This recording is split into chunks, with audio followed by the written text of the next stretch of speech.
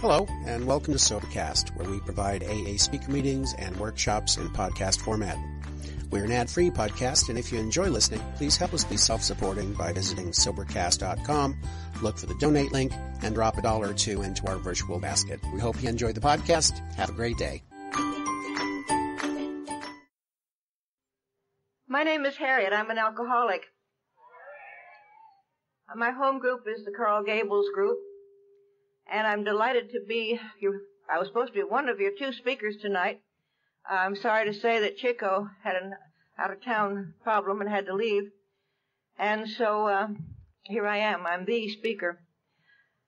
I do not intend to be here for an hour and a half, but I will share with you a little bit of my story.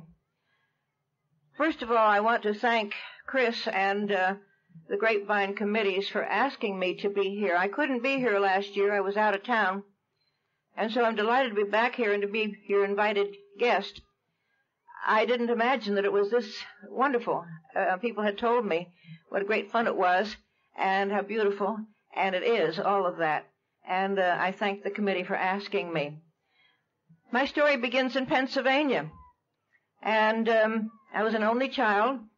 And I really believe that being an only child helps in getting to be an alcoholic. I was self-centered from the very beginning.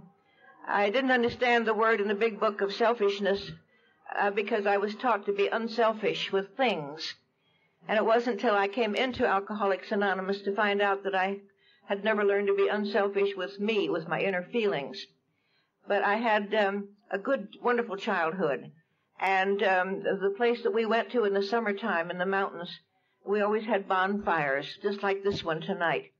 And we roasted our hot dogs and weenies, we called them, and then marshmallows and corn in the husks.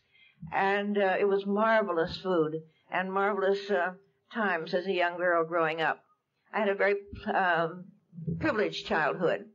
I was taught many good things at Sunday school and church. Not a great deal of church. My parents were not church goers, but they believed in sending me to church and with my grandmother. And it was a pleasant time. I believed in Santa Claus for a long time. In fact, I was a big girl when my mother finally said, "You're embarrassing me." And I was walking around and telling everybody that Santa Claus really was real. And so I stopped saying it, but I'm not quite sure that I still don't believe in Santa Claus. But I did believe in the Easter Bunny, too, and the same cottage that we went to where the bonfires were. Every spring, along about Easter time, we'd say, well, let's go check on the cottage, see how it weathered the winter. And if we went on Easter Sunday, I always found some Easter eggs, and I found a great many of them. And I'd go running to my daddy and say, oh, I found another one. And I didn't know until I was a big girl that there were only 6, and he kept hiding them over and over again. And so when I came to Alcoholics Anonymous, I believed everything you told me. And I'm so glad because I happened to be listening to the right people. When I came to Alcoholics Anonymous, it was 1956. And it was January the 14th, the day I took my last drink, and I came to a meeting that, if I remember correctly, would have been the following Monday. That was a Saturday. And so it would have been January the 16th that I came to you people and began to meet you. We were very small back in those days, and when a newcomer like myself walked into the Anon Club, which is no longer in existence, when I walked in, everybody came to talk to me. They knew I was new. It isn't like today where you can walk into a crowded room and perhaps nobody will pay any attention to you unless someone is with you and introduces you around. But just to walk in on your own and be a stranger, everybody came and said hello and sat down and talked. And I began to listen to these people because they shared their experience, strength, and hope with me. And I stayed sober. I never had to take another drink because I believed you. I believed you just as I believed in the Easter Bunny and maybe still do in Santa Claus. And so my childhood brought me up to when I was about 10 years old, 9 or 10 years old. And my family, we lived in the country. And what was then country, today it's part like Coral Gables in Miami. But in those days it was pretty far apart and the roads were not too good. But about midnight on Saturday night, my folks would have company, and they'd say, let's go downtown and have some lobster and steamed clams at Ray Hottle's. And they'd have to take me because I was an only child, and they wouldn't leave me alone. And so we'd go down, and there's this little kid, 9, 10 years old, with the grown-ups eating lobster at midnight. And this particular night, somebody handed me a little brown glass, or glass of brown stuff, and said, drink this, it will help your indigestion. And I didn't know I had indigestion, but I was obedient, and I said, okay, and I drank it, and it was bitter. And I licked my lips because it left a little white foam on the top of my upper lip. And I licked my lip like that, and it was good. And I swallowed it, and it went down into my tummy, and then it went up to my head, and then it just went all over, and it's going up and down my spine right this very minute, because it changed me right then and there. I grew up. I wasn't 9, 10 years old. I was 19, 20, and as smart as anybody in the room. My lobster was bigger than anybody else's, and I was a grown-up, and I was adult, and it changed my whole personality. And I can remember it to this minute. And I have read several books about alcoholism that tell me, if you remember your first drink, you're probably alcoholic because it was important. And I remember that first drink. It was very important. And I remember my second drink. It was a few years later, and I'd gotten the measles. And our doctor prescribed a little port wine. And he said a little port wine will help her get her strength back. And I want to tell you, it will. It will. But my daddy doesn't know what a little port wine was, so he brought the bottle. I was 15 years old. I was going off to college that fall. And certainly they could leave a 15-year-old going off to college alone for an hour or two while he and my mother went out. And when they came back, the bottle was half empty. I had passed out. I was been sick, and I had vomited. And when I came to, I said, wasn't that good? I drank for the effect. I drank for the effect most all of my life. Later on, I began to doctor it up with the ginger ale and the juices and the olives and the various mixes that came along, and for a while, I enjoyed the taste. But mainly I drank for effect. I feel today that I was alcoholic from the very beginning. I'm one of those people, I believe, that was an alcoholic from the very beginning, and the reason I drank the way I drank was because I knew no other way to drink. I had to drink too much, too often, too long, because I knew no other way to drink. I never crossed over what some of you call, and you may be right, for you say you crossed over an invisible line at some point in your drinking, that you had been a social drinker and that you enjoyed a drink, but at one point you crossed over that invisible line and you became an alcoholic. And I never did that. I was always an alcoholic from the first time I took that drink. From the first time I took that drink, I had the mental compulsion. When my parents would discuss anything going on at the club, or if there was going to be a party, my ears just perked up to see if there was going to be any liquor around. We had a very large house in the country. It was an old farmhouse and had been done over, and there were a lot of doors. And there was the preacher's door, and there was the grocery door, and there was the milkman's door, and there was up here there was a door that we called the bootlegger's door. And when that doorbell rang, nobody rushed to it, but you knew that when you got to that door, there would be a little brown bag there with a bottle inside of it. And sometimes I was the one to do that. And inside of the bag was a bottle called Rittenhouse. And one time somebody took the cap off, and I smelled it, and it smelled like perfume, and I loved it. And we kept it in the bathroom. It was kept on the bathroom with other medicines. If somebody downstairs wanted a cocktail or a highball in those days, they'd say, well, you go up to the bathroom and get the bottle. And so somebody would go up to the bathroom and get this bottle of Rittenhouse. I suppose it was, I don't know what was in it, bourbon, whiskey, rye. But you'd go up there to get the bottle, and you'd bring it downstairs and mix drinks. And I was always watching to see if maybe I could get a sip out of somebody's.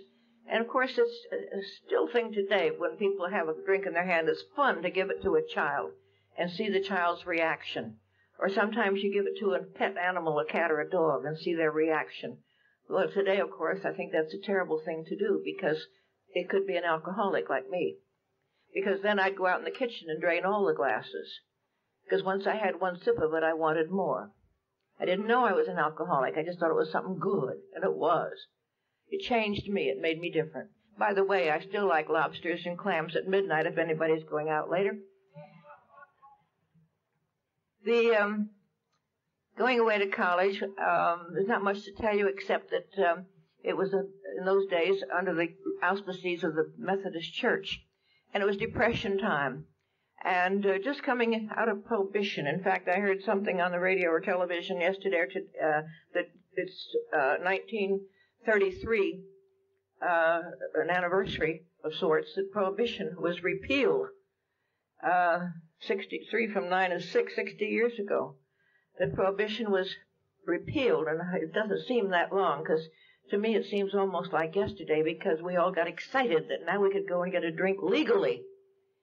And somehow or other, as I said, it was Depression time and nobody had much money. I had been privileged that my father had done well business way, and that we seemed to have ample. And certainly I had everything I needed, most anything I asked for or wanted I had. But now the boys occasionally would produce a bottle. And the important thing here is that in either my junior or senior year, perhaps both, I can remember going out at intermission time, which we always did at those dances, the proms, and we would share one bottle between 4 people. There was always, we didn't have many cars, and not much money, so there were 2 couples always to a car, and one bottle. And certainly it was a lack of money. They weren't very big bottles. And I remember giggling as soon as the bottle came out of its bag, or as soon as it was produced. And when the cap came off, I was excited. And I'd get my turn. And I would take a swig or two, and I would start to giggle. I was affected. This proves to me in my own mind that it's mental. I was drunk before, at the age of 18 and 19, just knowing that there was a bottle to be had in a minute. As soon as I reached out my hand, I would have that alcohol. And I had no idea that I was an alcoholic, and had been since forever.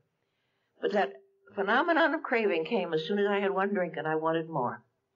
And then the next thing I come to remember, we'd go into the dance after intermission time, and I might be dancing with Chris.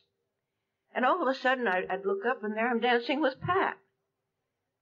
And I'd think, what happened? What happened? I don't remember what happened. And it wasn't until almost 30 years later, when I came to Alcoholics Anonymous, that I knew I'd had blackouts when I was 18 years old, from just having a few sips out of a shared bottle at that prom dance. I'd had blackouts.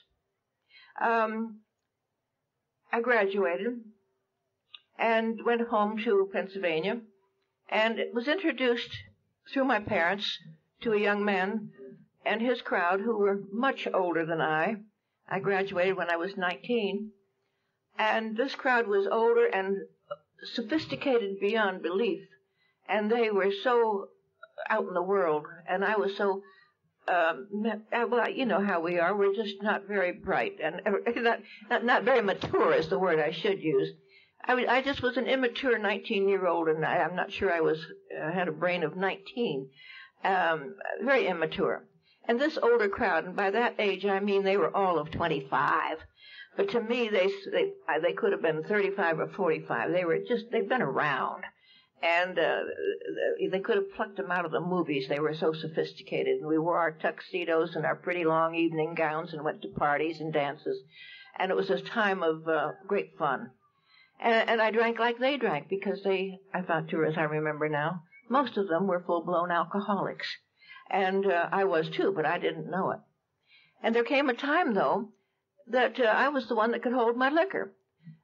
This was after I began having the blackouts, and then I began to be able to hold it. And we used to drive up from Wilkes-Barre to Scranton to go dancing at the Hotel Casey. And along about the middle of the evening, someone would say, well, who's going to get us home? I'm drunk. And I'd say, oh, Harriet will get us home. She drinks like a man. She's got hollow legs. And some of us go through this stage, and I did. And then that disappeared after a while, and I could no longer tolerate it again. And I had no idea that alcoholism was the way it was. My parents began to be concerned for my drinking, and things were said, but no one knew what to do about it. This was 1930s, And I had applied. My father told me we were broke, that he no longer had all that money, and our home had to go. And we went through a period of financial difficulties, and I got a job. I had been scheduled to be a school teacher, but in those days school teaching didn't pay much, so I never did teach. And you want to be awfully glad that your children or grandchildren never came to my school. So I got a job with the government, and they sent me to Philadelphia, Pennsylvania. And while in Philadelphia, I lived in a house that rented out rooms, and my room was directly over the front porch. This was down in South Philadelphia, what was then called the Girard Estate. And we used to bring there was a lot of beer down there and wine. That was an Italian section, too. And so I would bring the beer back to my room, and while I had kitchen privileges, I kept it in my room because it was easier to get to. Who wants to walk all the way down the kitchen? So I kept it in the windowsill, and one day I decided I was drinking too much. We were going over to New Jersey to do our drinking on weekends because of the blue laws in Pennsylvania. And I was a pretty smart gal, and I figured out that I was drinking too much, and who needed to go to Camden to drink on Sundays, so I'd bring the beer home. And I needed a hobby, and so I bought a hobby, painting by the numbers. And I'd be there painting and reaching over for the turpentine and beer, and thank God I got the beer when I wanted it and the turpentine when I wanted it. But by accident, I knocked one of those beers out that rolled down the roof, all the way down the gutter, the rain gutter. And I was young and thin and athletic, and I went out after it. And as I crawled back up through the ice and the snow, it occurred to me that this was not social drinking. And then I began to be concerned because my dates would say to me, well, we had a pretty good time tonight. I hope that we can go again next Saturday, and that'll be very nice. And then other times they'd bring me home and say, oh, my God, do you have to drink that way? And I'm not going to take you out again. You've ruined my evening with your drinking. Or I can remember getting through one evening till about 10 o'clock, and they told me not to drink, and they said, no, don't drink tonight. And so I wouldn't drink, and I'd pout, and I'd sit in the corner someplace and just be miserable, and they'd come over and say, oh, for God's sakes, take a drink. Okay, and then I'd get in the life of the party again. I never knew when I was going to embarrass anybody. And then when I did, I was terribly, terribly upset because I was taught to be a lady. I had been sent to very good schools, and all the little extras that little girls at my age and in my society had. Besides regular schools, I went to elocution lessons and what we called the ballroom dancing. And at ballroom dancing, we learned to dance, but we also learned our manners. And we learned to wear our white gloves and to wear earrings and to wear pretty dresses and little black patent leather pumps and to stand up when our elders come into the room. And in those days, we were taught to curtsy, and the little boys bowed to us. And we learned the social graces of our time and place. And when I began to be a drunk, I didn't remember those social graces. And I'd come home bedraggled, or my parents would come and get me, and they would say, this isn't what we taught you, this isn't how we brought you up. And I hurt them so badly. World War II came along, and I was employed by the government, and people began getting into uniforms, and many of my friends were lieutenants and going out to war, and I was being reprimanded for absenteeism and for doing sloppy work. My boss said to me one day, do you think today you could type more than one page? You know, all my stuff was in the wastebasket. I couldn't type without typographical errors, and I couldn't do anything without making mistakes, and I'd throw it all in the wastebasket. And so finally, I thought to myself, I'd better join one of these services too and get out of this place. It's getting me drunk. And so I looked over the uniforms very carefully. World War II produced the Women's Auxiliary Army Corps, and I didn't care for that uniform, nor did I care for the, I figured they'd send for me to come right back to that particular place. Little did I know they wanted me as far away as possible. But I discarded that idea, and I looked over the other women's uniforms because I was patriotic. I wanted a good-looking uniform. And so I chose the Marine Corps. In World War II, the Lady Marines wore an olive drab uniform with a red ascot tie, and that's really what got me. I was a brunette, and I liked red, and the red silk tie around the cap. And so the day came when I just couldn't get to work. I was so sick. And I made it to Richmond, Virginia, to take care of getting into the Marine Corps. And by the time I got there, I needed a drink very badly. And I didn't want to take a drink because I didn't want to smell. I probably did already, but I didn't want to enhance it. And so I got into the building where it was, and I answered a lot of questions, and my hands were shaking. And I was concentrating on looking good and putting on that fake smile that we know so well, and looking on the outside as if we're healthy and strong. And on the inside, I was quavering and frightened and scared, and I wanted to drink. And so I answered all the questions the best I could, and I raised my hand and took the oath, and he shook my hand, and then he said, "Welcome to the United States Navy." And I kind of backed up, and I can remember it to this moment. I said, "Sir, I came here to join the Marine Corps." And he said, "Honey, you got off on the wrong floor, and you're in the Navy now." And I always remember at that point the time after I'd been sober a very, very short time, a few days really, and I started going to our intergroup office here in Miami. I took my last drink here in Miami the day I arrived. It was January the 14th, 1956. Today is December the 4th. A month and a few days from now, I will be 38 years sober. Thank you. Due to the grace of God, I found this fellowship. I knew about you before, but I didn't come until I was ready. I got my uniform, and I was in the Navy. Oh, I started to tell you, I used to go to the intergroup office. Our intergroup office in 1956, and as far as I know, it was there for 3 or 4 years. It was downtown Miami in the Pacific Building. It isn't there anymore. In fact, it was imploded, and they did it I saw it on television, and I kind of cried a little bit. A few tears came to my eyes because it was important to me. Intergroup, I'd go there almost every day, and our intergroup secretary's name was Paul. And I'd stay there for maybe 10 minutes or 30 minutes, and he'd share a letter with me, or he'd share a telephone call with me, and we'd talk. And then when I got up to leave, he'd say, "Now, don't worry, Harriet. The man upstairs is looking out for you." Now, I had never heard that expression in my life. I really believed there was a man upstairs taking care of me.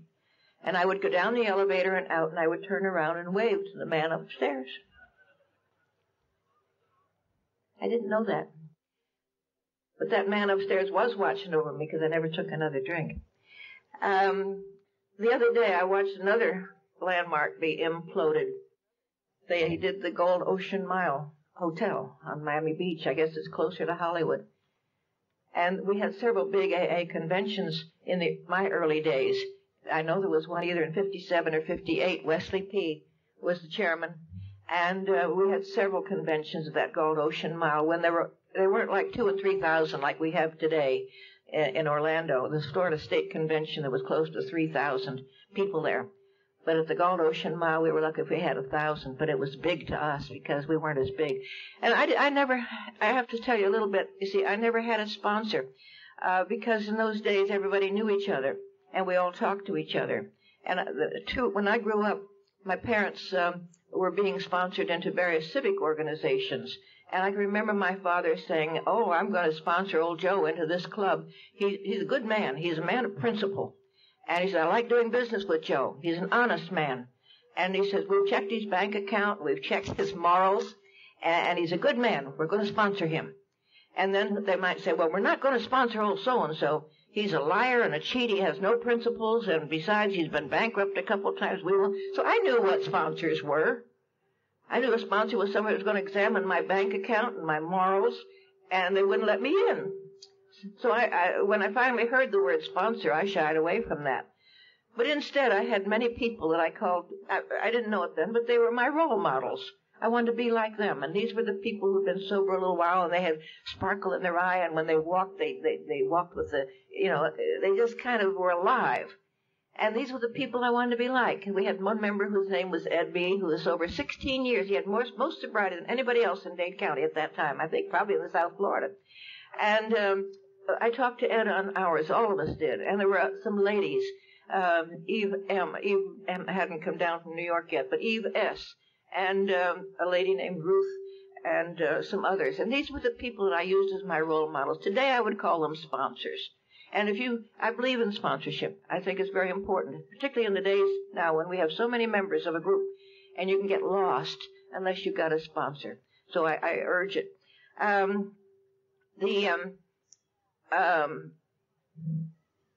I got through the Navy days, and then, as many of you know, I was a little jealous because most of my friends had gone overseas, and the waves did not go overseas in those days.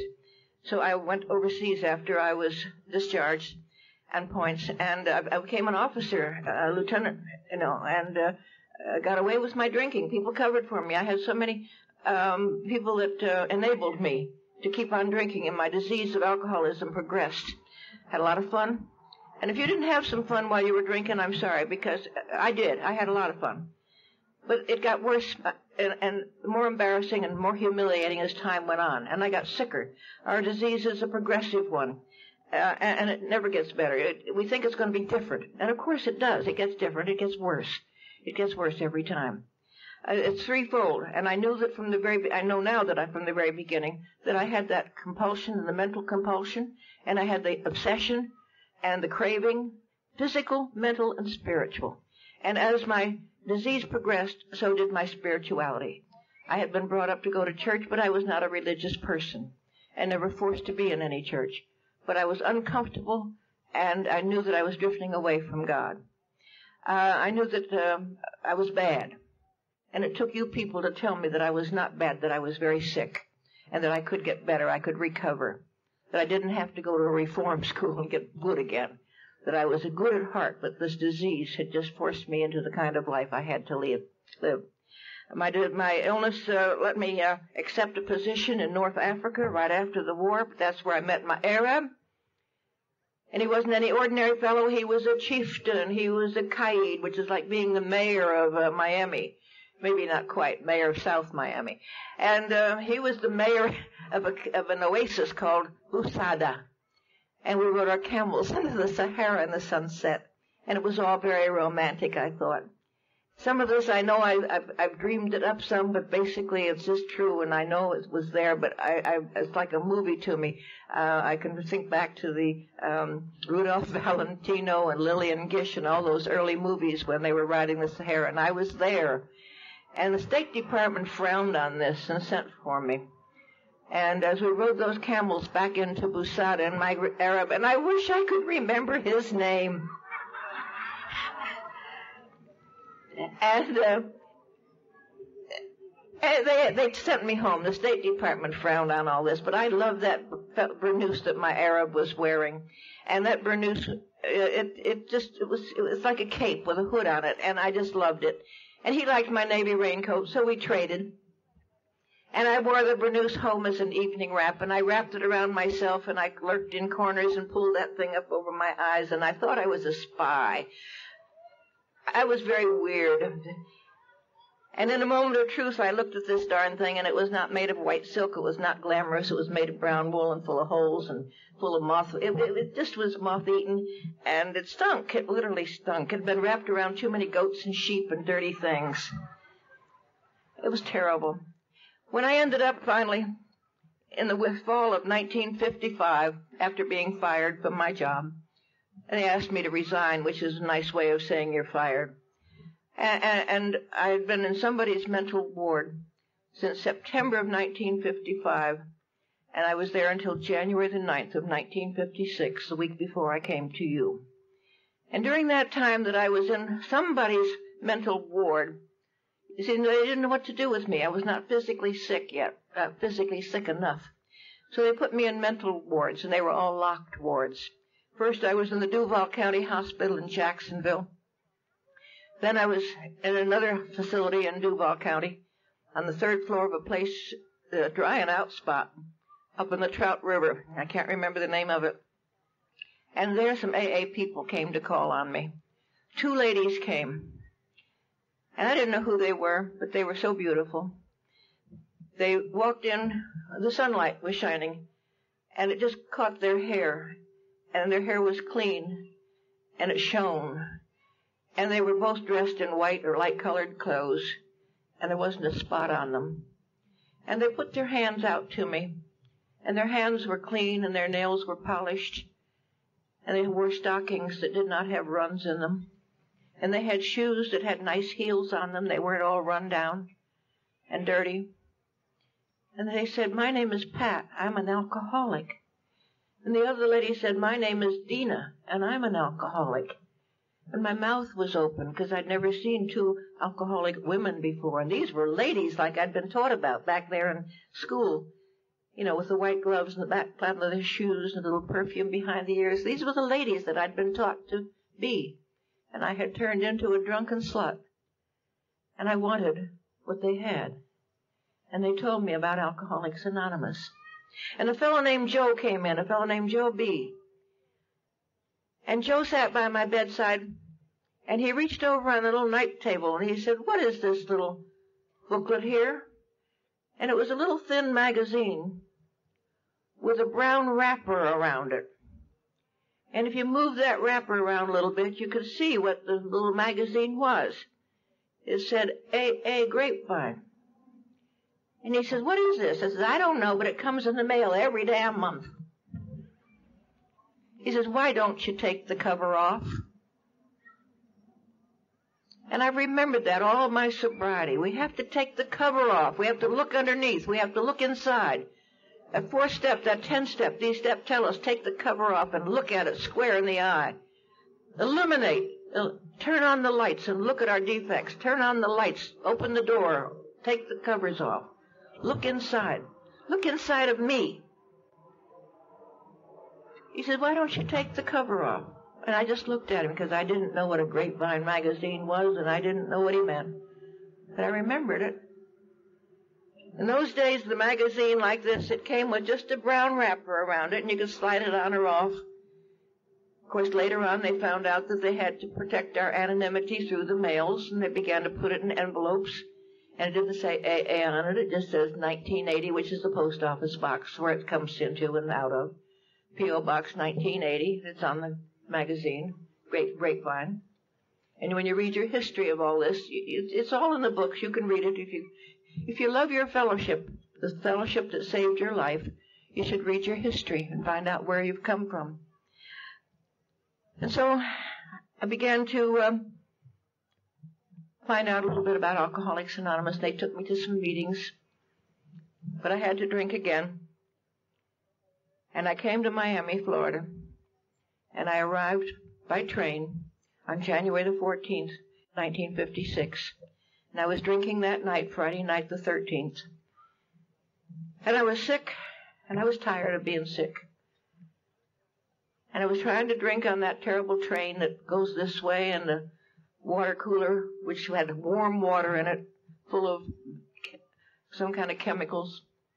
And those little flat cups you pull out, and they're flat, and you have to use 2 or 3 hands to get them open. You have to use 2 hands to get the top off the bottle, and you have to pour, and you need 6 hands, and you're sick, and I'm crying, and I needed to drink, and I knew this, I wasn't going to last. I knew I was through. And I got up off that train at about 6 o'clock on Saturday morning, and that was my birthday. I was 39 years old that day. And as I was about to take another drink, and I had to have it, I said, "Please, God, no more." And I put the drink down.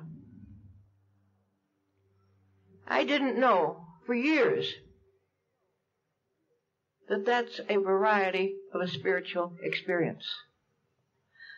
One of the definitions that the big book tells us, and I think it's in the 12 and 12 rather, one of the definitions of a spiritual experience is being able to do, with God's help, what you could not do by yourself, or words to that effect. And up until that moment, I had to take that drink. And I didn't want to, but I had to have it. But when I asked God for God's help, I was able to put it down, never to pick it up again. That's one variety of a spiritual experience that I did not recognize. I did recognize the fact that I was free. didn't know it was freedom, but I knew that something happened. I felt it physically lift off my shoulders. And somehow I knew I would not have to drink. And I called intergroup office, and I was directed to the only member at that time on Key Biscayne. They didn't have a group over there in 1956, but there was one fellow who was a member, who acknowledged he was a member. His name was Bill, and he began taking me to meetings. And I became active in my group immediately. They didn't ask me anything. They told me what I was going to do. They told me I was going to be the program chairman. I said, I don't know how to do that. And they said, here's 16 names and phone numbers. You call them and arrange to exchange meetings. Oh, that's easy. I'd like to do. And I began to know everybody in Dade County. In 1956 until about 1966, really, we knew most everybody. And suddenly we began to grow. And now I see people here tonight that I swear I've never seen before. And you seem to know me, and I'm sorry, but I don't always remember names. And I'd love to know all of you personally, and I just can't. But in the old days, it was great fun when we did know each other. And I became a subscriber of the Grapevine magazine very early on. And I brought with me just a few of the old ones that I had picked up at random this morning. I have not kept all of my grapevines. I've given many away. I believe in taking a meeting. I used to always take one with me when I went to a meeting. Today, except for tonight, I have never gone out to a meeting without taking my big book. And tonight, dear Harry, who's a new member with 6 months of sobriety, brought his little big book with him, and I'm happy to have it in my hand. It's really only a security blanket, that's all. You know, I'm 37 years sober. Shucks, I need a security blanket. I'm not completely grown up yet. It's nice growing up, but I like to still hang on to my blankets. I began to read the grapevines, and these 4 I picked up. I glanced over them quickly this afternoon to see if there was something I could share with you. And there's several things I'm going to share. I do want to tell you, though, that not only did I become program chairman, but treasurer, and they sent me to intergroup. I didn't know what I was doing, but I went. And I think it's important. So many times a person goes to an intergroup meeting or a general service meeting, and we tell you ahead of time, now this is a 6-month job. You go to intergroup for 6 months, and each time you come back and you report to the group what happened. And if you're like I was, you may not understand anything that's going on, and I didn't. But I tried. And I think the important thing that I learned, or the things that I learned, were the discipline of getting up and going to those meetings every Thursday night or Wednesday night, whatever night they were, of getting there and being on time, answering the roll call, representing my group, feeling that my group trusted me to serve them. According to the traditions, I became a trusted servant, and they trusted me to serve them in this capacity, and I did my best at that time of my sobriety. It was not very good as I look back on it, but it was the best I could do then. And by the grace of God, until the growing up in this fellowship, 20-some years later, I was able to serve you as a delegate from South Florida and go to New York for 2 years to attend a conference and represent you there. And so the things I learned in my early sobriety carried me right up to today, and into my workplace and into my living conditions. I've learned to discipline myself and learned to care about other people and do unto them as I would be done by. The staying sober has been relatively easy for me. I've never wanted to drink, desired to drink since the day I came to Alcoholics Anonymous. But living according to these 12 steps, living according to the principles, spiritual in nature, is not always easy. And there's one of the little things I picked up in one of these books today.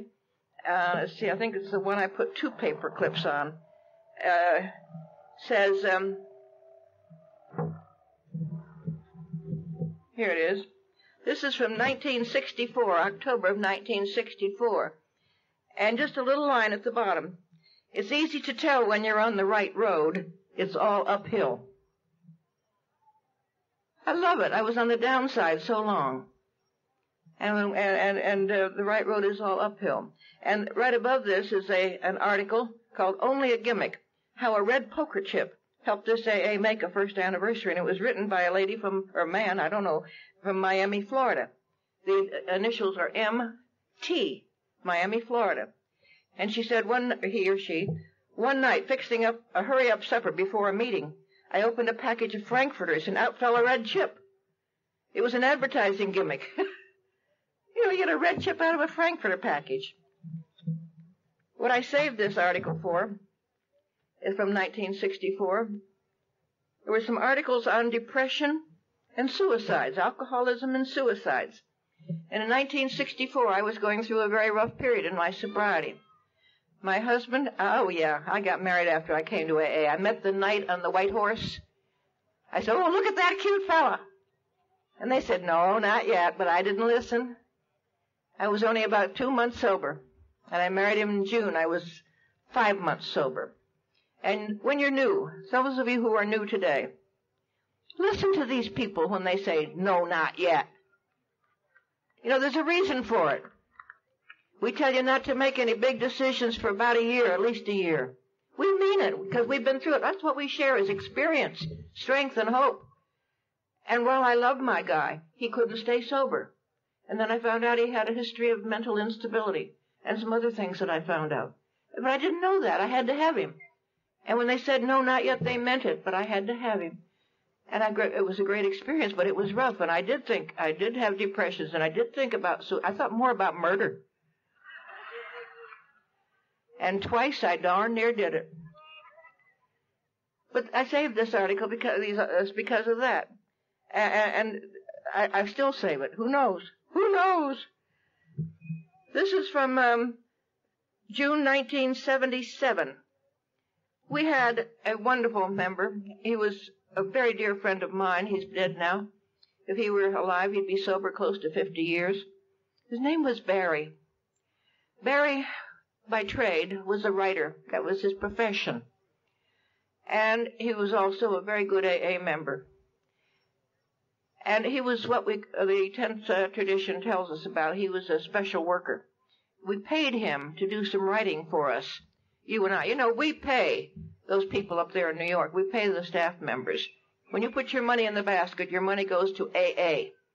And when you send your percentage of your take to New York, it's paying the salaries of the people in New York. And Barry wrote the pamphlet that many of you are familiar with called Living Sober. Barry wrote that. He also put together the pamphlet that I like very much. It's called The 12 Traditions Illustrated. And many of you know I carry that with me most of the time. Well, he wrote many, many, many articles for the Grapevine magazine. And I saved this one because it was about the 12th tradition. And it talks about honest perspective and the eternal spiritual values. And here's what I have underlined. He says, it seems to me that the 12th tradition is saying I should learn to treat everyone, in AA or not, with respect, courtesy, and compassion, and never try to take advantage of my AA membership. This is all about humility. The 12th tradition has nothing to do with anonymity. Anonymity is the spiritual foundation of all our traditions. And I didn't do this by myself. I did it with the help of a power greater than myself. And I should never try to take advantage of it. This one is from November of 1972, and I have marked. See, I used to write on the outsides of these the things that I was keeping them for. And then when I was asked to do a tradition meeting or a step meeting, I would pick out the ones that I wanted to refer to. This one of November 72, I have written Ebby's message on page 5.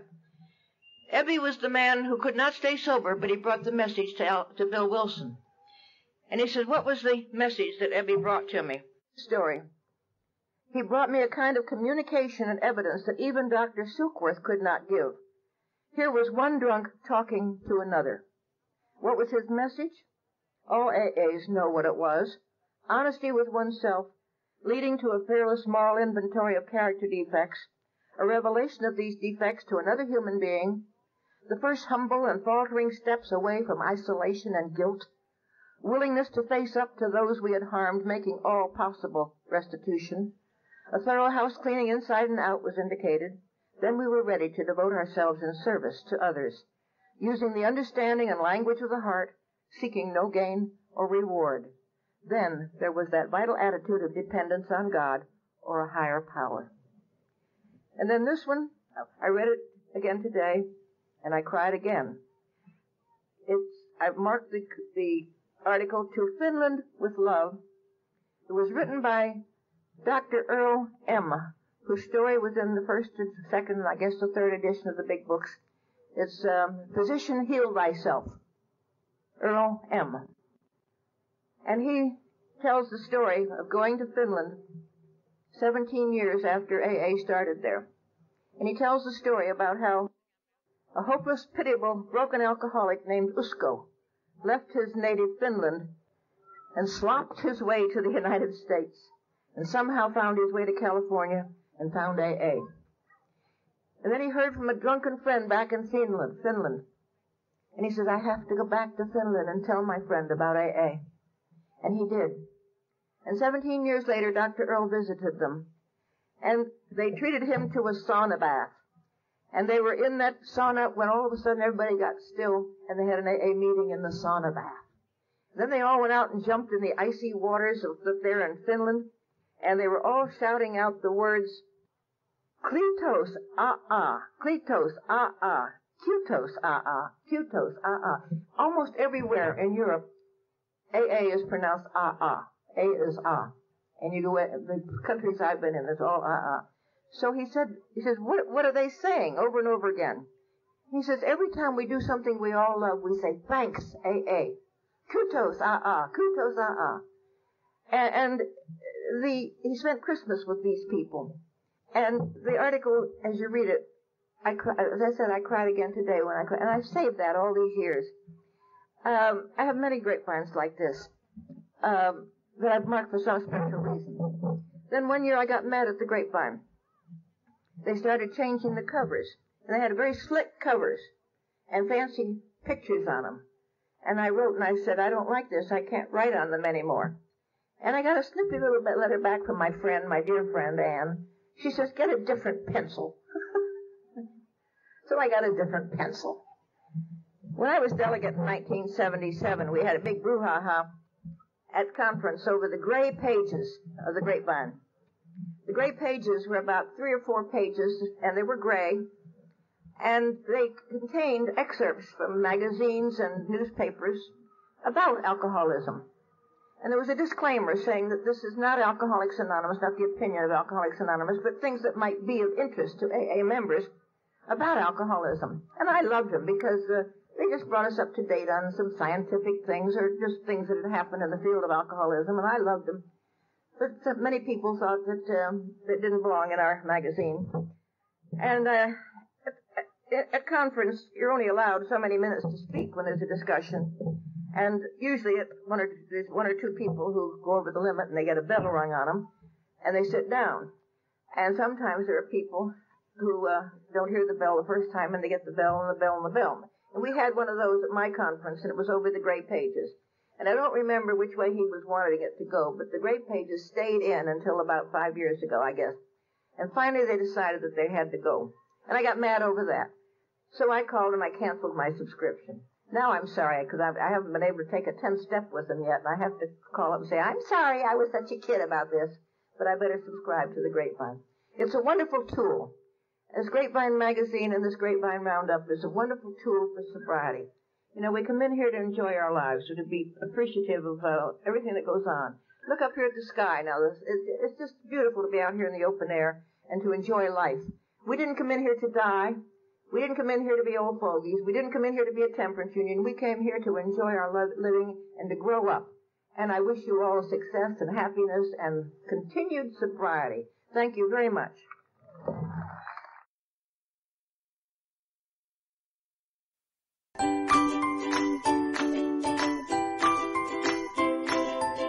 Thanks for listening. I hope you enjoyed the podcast. Sobercast is ad-free, and we'd like your help in order to keep it that way. So if you'd like to help us be self-supporting by pledging $1 or $2 a month, visit Sobercast.com and look for the donate links. Thank you very much.